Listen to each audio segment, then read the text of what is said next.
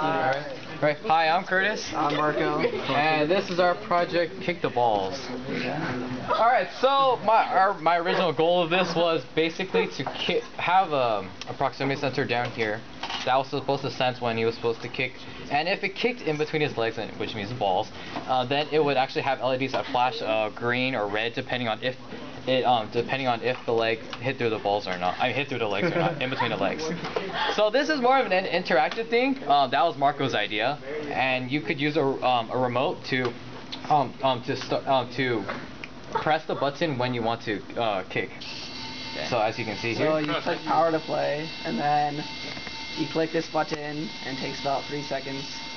Just fun. So you lost. Yeah. And you can press. And then you can play again. Does it know when it made it correctly?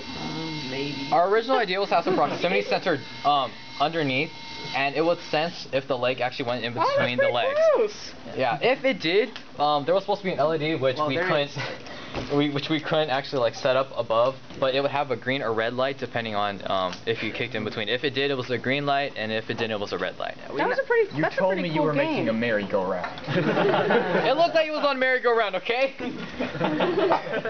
You want to talk about the parts? Yeah. Well, we pretty much just didn't have time to calibrate the proximity sensor. Yeah. We have one total rotation continuous sensor that makes the guy go on merry-go-round. Yeah. And we have a servo sensor.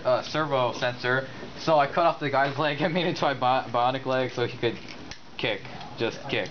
And then we have a proximity sensor which was supposed to be attached down here. It's supposed to sense, and which next to an LED which is underneath the circuit.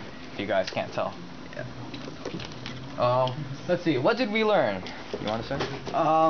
Time management. Time management is a big issue. Yeah. Of course, the placement is also an issue because wires are not very easy to place on, especially when you're this cramped up in the space. Yeah. So I managed to somehow pull the wires underneath and connect it down to the circuit. So it was something pretty good.